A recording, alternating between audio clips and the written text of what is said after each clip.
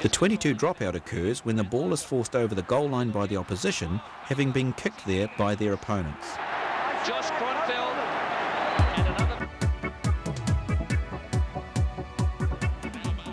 The scrum occurs when a player mishandles and knocks the ball forward, passes forward, or commits a minor infringement that doesn't affect the play of opponents in a major way. Moore against Carl Hoft on this side of the scrum in the first spell. Well, pretty steady scrum. Stephen Larkham stretches the... Lineouts occur when the ball has been put over the sideline by a team, the throw-in being given to the opposing team. Not expected to be a winger. And Eric Miller put in one big hit there. Have got to be aggressive close to that game line. Malcolm O'Kelly getting a hoosh from Miller. Because they are tighter over the ball and a good Penalties frequently occur around tackles in which the scramble for the ball results in players infringing the game's laws. Amongst these are players not staying on their side of the ball, players on the ground interfering with play, Juggle with their arms now. Does it work?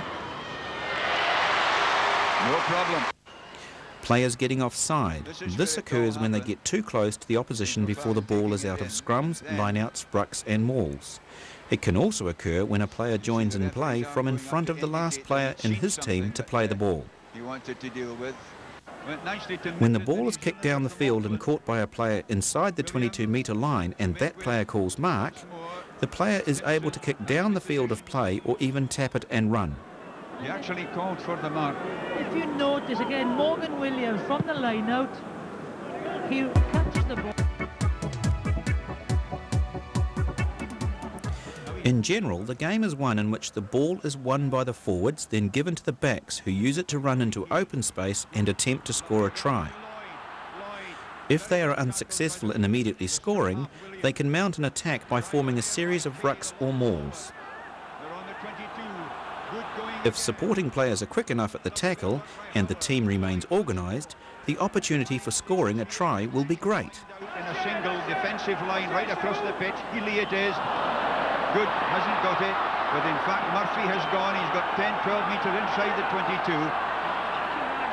22. As play develops, forwards and backs become mixed, and as a result forwards may run with the ball like backs do, while backs may join in rucks to make sure their team keeps the ball. The forwards are numbered 1 to 8 and the backs 9 to 15. Here we see examples of this interchange of positions. Outside of this will be the score for Bernard Sal. Récupération Gibson, attention à la contre-attaque. Mais aux Hollandais, il y a des intervalles dans la défense française. Ou la passe après le plaquage de Somerville. Il y a du surnombre. Oui, il y a Mathieu Doupe, mais il y a des cannes et c'est quel boulevard devant lui qui va marquer. Et oui. La contre-attaque. It will be Dawson, O'Gara, the Lions supporters going absolutely mad. Morris just needs to keep his cool. O'Gara on to Morshaw. Out it goes to Healy. The step, the score. Oh, that is terrific. By position, players may be specialised at some aspects of play. One of these aspects the forwards are involved in are the scrums, in which 8 players bind together as one unit and attempt to push their opponents off the ball in order to win it. Players in the front row are the props with the hooker between them, who hooks the ball back using the foot. They are numbered 1, 2 and 3. Behind them are the 2 locks who push directly on the front row, and around them the loose forwards, numbers 6, 7 and 8. When the ball goes out of play, a line-out is formed. Once again, the forwards contest the ball. Here, it is not pushing skills, but jumping and catching skills that result in the ball being won and then passed to the backs for an attack. Those who are usually given responsibility for jumping and catching the ball are the locks, numbers 4 and 5, and maybe one of the loose forwards.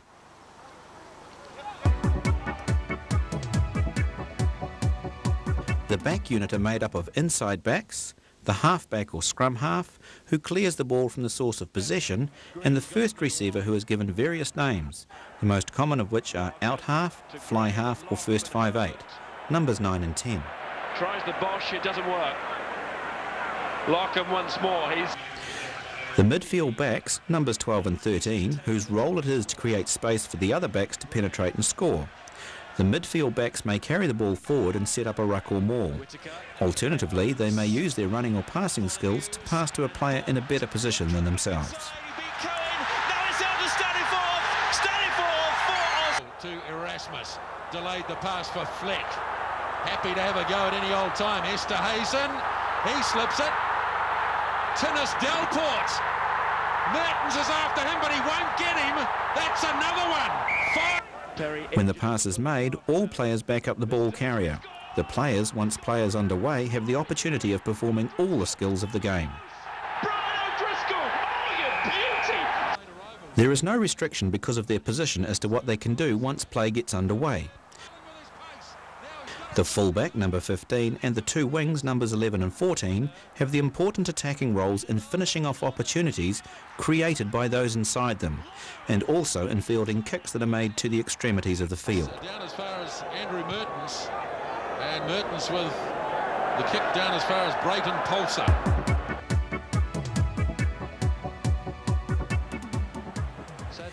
In attack, the players should go forward, run straight and pass to a player in a better position than themselves to continue play. Here they go again.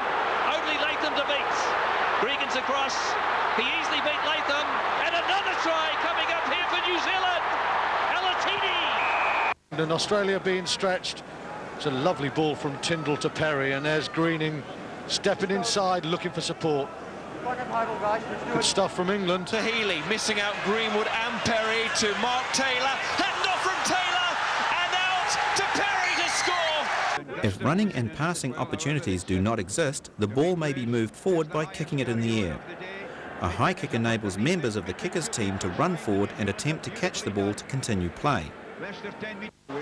As there is only one ball in the game and 30 players, when a team is in attack, one player has the ball and the remaining 14 players in the attacking team support the ball carrier, giving opportunities for attack. Matty Stewart takes it a bit further. They're over the Italian 10 metres line. Never chance as Hodge feeds out to Townsend. Lovely run there by Patterson. In defence, the defending players should run towards the ball carrier in a pattern to make a strong tackle, preventing the attacking team from going forward. And so they pick Peter Rousseau. That's the halfway line. No score. Voss to Montgomery. Skipped one move to Esterhuizen. Didn't quite work that. Back comes Esterhuizen again. Hayes couldn't quite hold on to him. Good tackle by Stringer, though. Once again, it's Fenter to rescue and tidy everything up. This will result in the attacking players getting frustrated and kicking possession away to the defending players, who can then regain possession and use it to either kick forward or to attack with the ball in hand themselves. This is Dempsey. Not in play. The game is an integrated one in which players in all positions work together to create an opportunity for the one player who is able to cross the try line and score. In defence, it is one in which players work together to regain possession they have previously lost and turn that defence into attack, from which a score can occur. Another one here today, but this was a team try. This was everybody involved. That was just the finish. Well, that's the start of it, in fact, with Umaga breaking the advantage line, and then it was moved on. Ruben Thorne actually broke it too. Then it's pick and go all day long. Justin Marshall to start with, picked up, I think it was Flavel who did that one, and then again by Cribb setting up the last one. Then it was moved. Watch Tony Brown, superb in the tackle, offloaded. Jeff Wilson just sitting in the right place. So often he is. What a try.